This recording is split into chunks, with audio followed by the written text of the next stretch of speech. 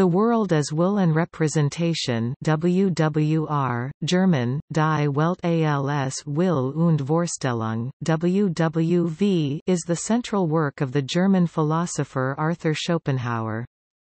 The first edition was published in 1818–1819, the second expanded edition in 1844, and the third expanded edition in 1859. In 1948, an abridged version was edited by Thomas Mann.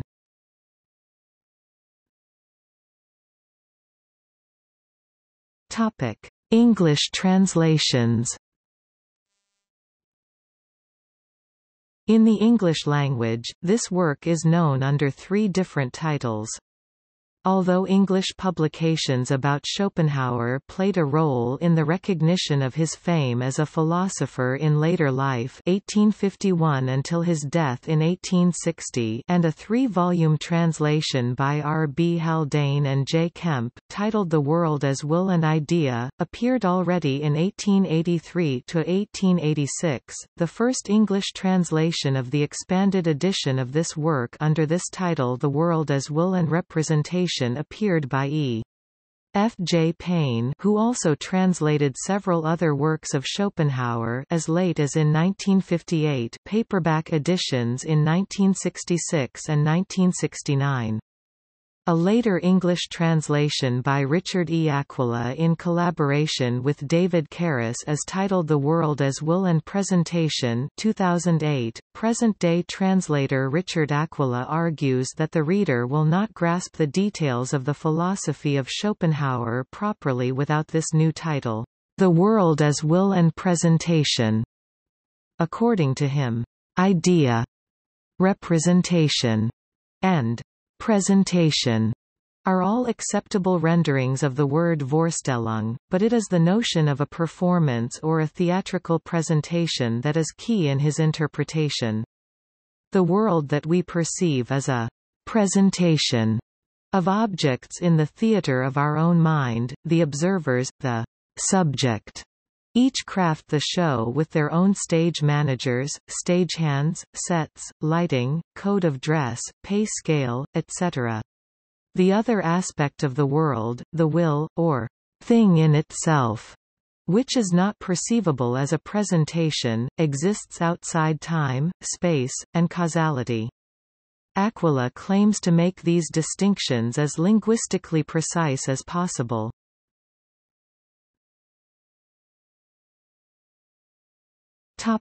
Relationship to earlier philosophical work.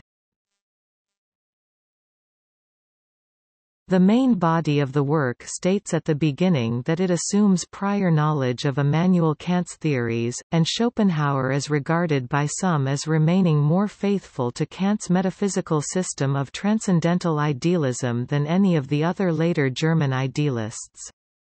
However, the book contains an appendix entitled Critique of the Kantian Philosophy, in which Schopenhauer rejects most of Kant's ethics and significant parts of his epistemology and aesthetics.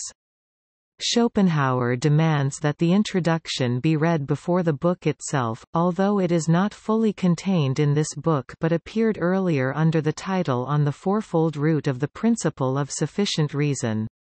He also states in his introduction that the reader will be at his best prepared to understand his theories if he has lingered in the school of Plato or he is already familiar with Indian philosophy. Schopenhauer believed that Kant had ignored inner experience, as intuited through the will, which was the most important form of experience. Schopenhauer saw the human will as our one window to the world behind the representation, the Kantian thing in itself.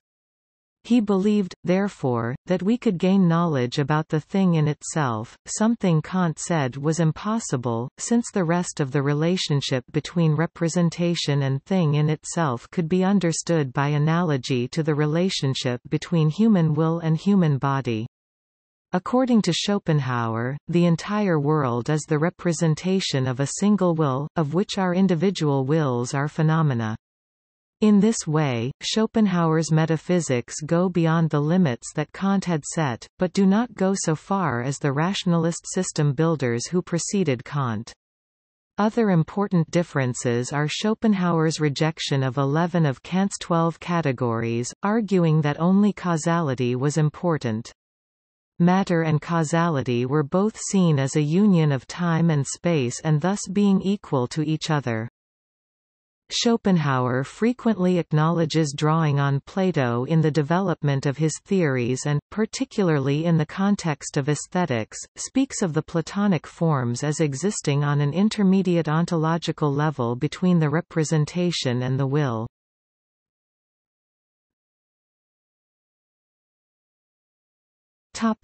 Development of the work. The development of Schopenhauer's ideas took place very early in his career 1814 to 1818 and culminated in the publication of the first volume of Will and Representation in 1819. This first volume consisted of 4 books, covering his epistemology, ontology, aesthetics and ethics, in order. Much later in his life, in 1844, Schopenhauer published a second edition in 2 volumes, the first a virtual reprint of the original, and the second a new work consisting of clarifications to and additional reflections on the first. His views had not changed substantially. His belated fame after 1851 stimulated renewed interest in his seminal work, and led to a third and final edition with 136 more pages in 1859, 1 year before his death. In the preface to the latter, Schopenhauer noted, "If I also have at last arrived, and have the satisfaction at the end of my life of seeing the beginning of my influence, it is with the hope that, according to an old rule, it will last longer in proportion to the lateness of its beginning."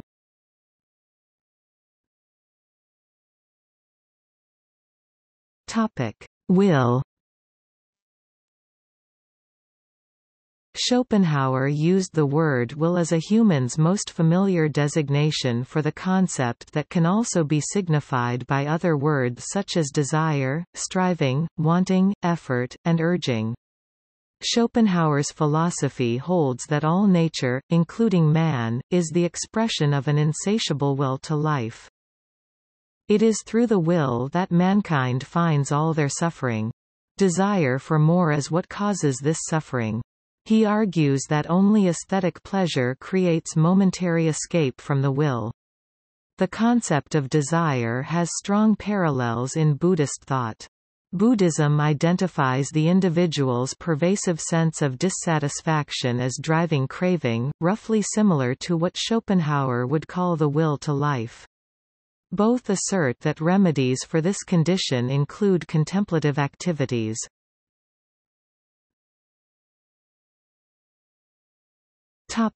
Epistemology, Book 1.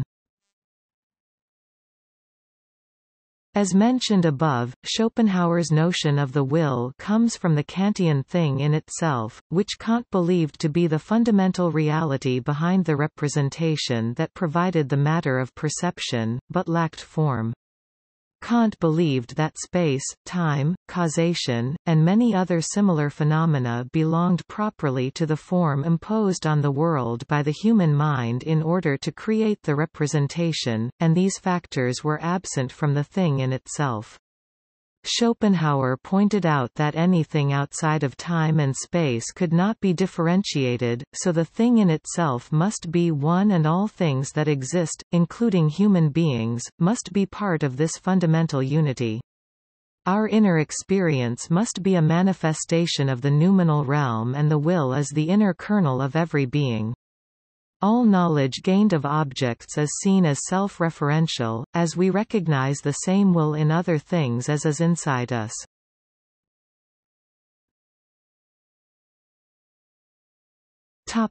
Ontology, Book 2.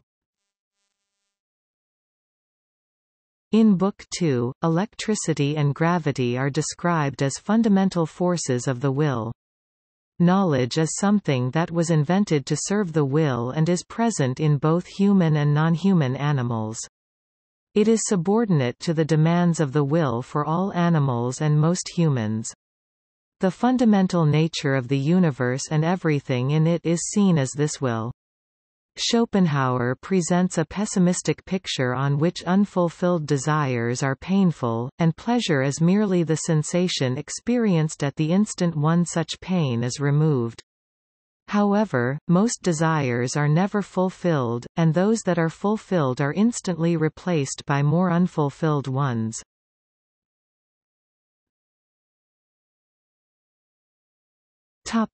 Aesthetics, Book 3. Like many other aesthetic theories, Schopenhauer's centers on the concept of genius. Genius, according to Schopenhauer, is possessed by all people in varying degrees and consists of the capacity for aesthetic experience. An aesthetic experience occurs when an individual perceives an object and understands by it not the individual object itself, but the Platonic form of the object.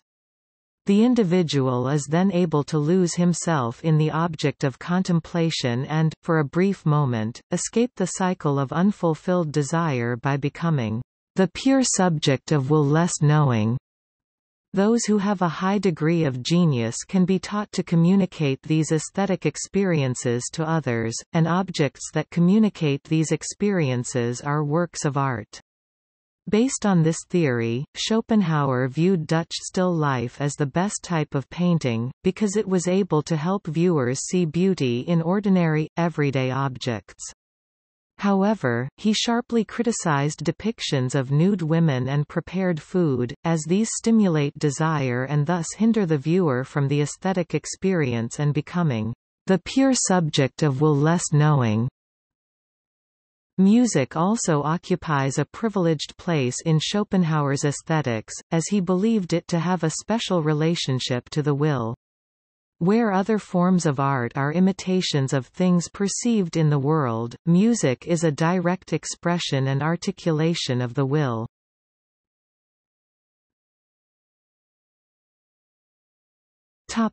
Ethics, Book 4. Schopenhauer claims in this book to set forth a purely descriptive account of human ethical behavior, in which he identifies two types of behavior, the affirmation and denial of the will.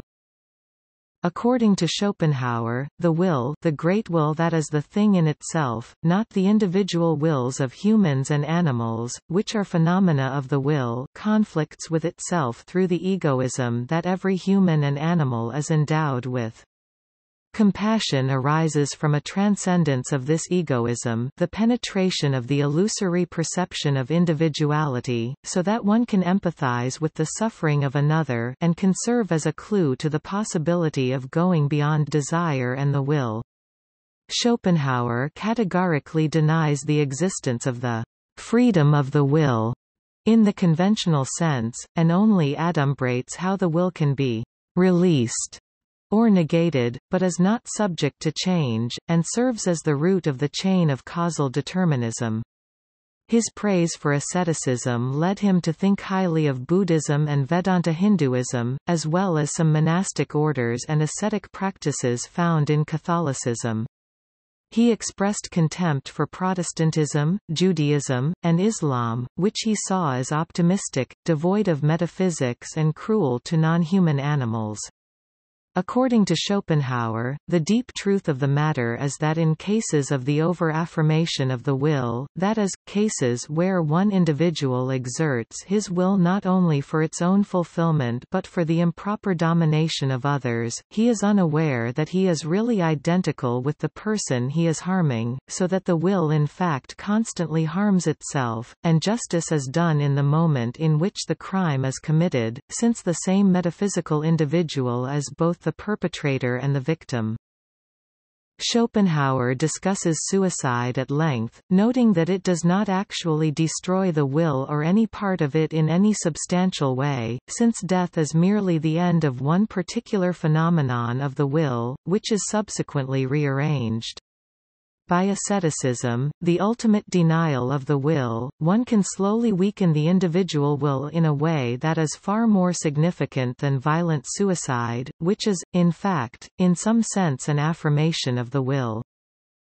According to Schopenhauer, denial of the will to live is the way to salvation from suffering. Schopenhauer tells us that when the will is denied, the sage becomes nothing, without actually dying. When willing disappears, both the willer and the world become nothing. One who has achieved the will-less state, it is the world of the willer that has been disclosed as nothing. Its hold over us, its seeming reality, has been abolished so that it now stands before us as nothing but a bad dream from which we are, thankfully, awaking. As Schopenhauer wrote, to those in whom the will has turned and denied itself, this very real world of ours, with all its suns and milky ways, is nothing.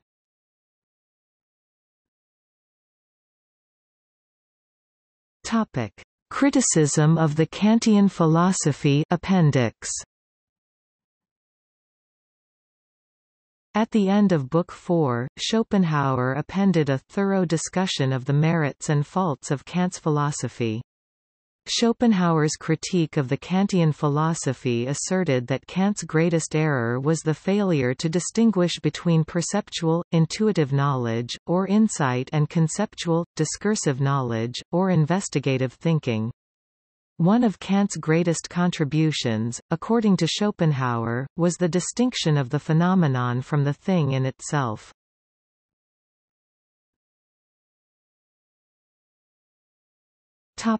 Volume 2. The second volume consisted of several essays expanding topics covered in the first. Most important are his reflections on death and his theory on sexuality, which saw it as a manifestation of the whole while making sure that it will live on and depriving humans of their reason and sanity in their longing for their loved ones. Less successful is his theory of genetics. He argued that humans inherit their will, and thus their character, from their fathers, but their intellect from their mothers, and he provides examples from biographies of great figures to illustrate this theory. The second volume also contains attacks on contemporary philosophers such as Fichte, Schelling, and Hegel. The contents of Volume 2 are as follows.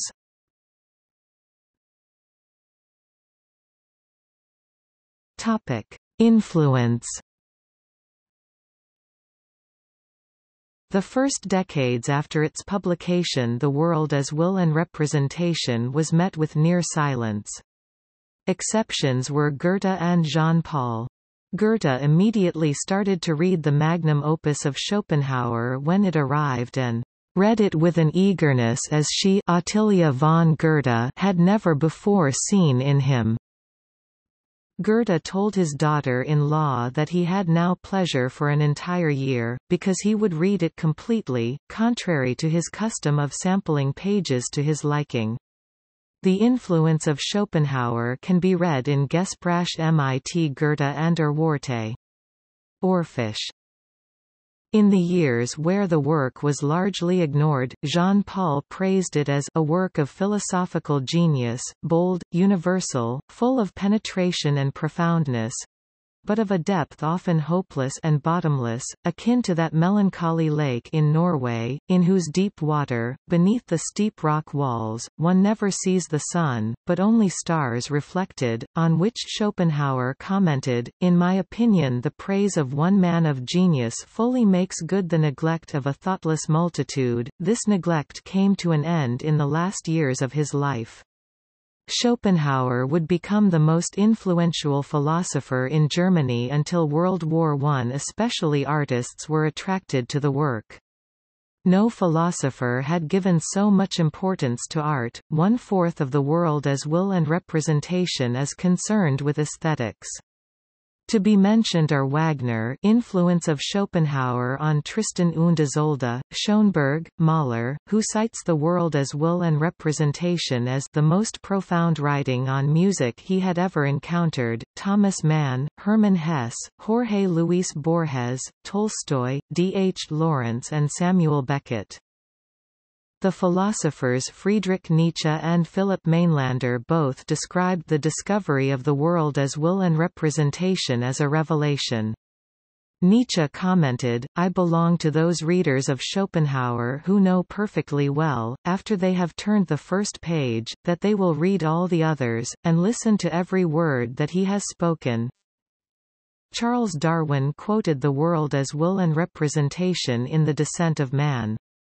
Some read ideas in it that can be found in the theory of evolution, for example, that sexual instinct is a tool of nature to ensure the quality of the offspring and that intellect is a mere means to preserve life. Schopenhauer argued in favor of transformism by pointing to one of the most important and familiar evidences of the truth of the theory of descent, the homologies in the inner structure of all the vertebrates. Schopenhauer's ideas on the unconscious can be found in psychoanalysis and the works of Sigmund Freud and Carl Jung.